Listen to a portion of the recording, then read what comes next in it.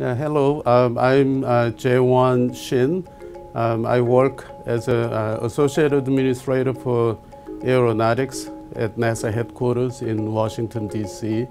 So basically, I'm responsible for all aeronautics portfolio and research and development work at the agency. We are here in South Africa for two primary reasons. One, we were participating at the annual summit of International Forum for Aviation Research, in short IFAR.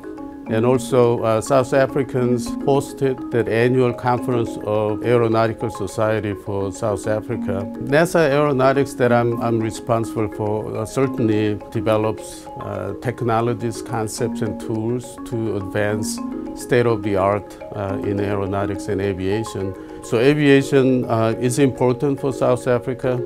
In CSIR, that our counterpart as a research government-funded research organization. We were interested in learning what they're interested in and how they conduct the aeronautics research. We're always looking for capable international partners because aviation, again, is very global.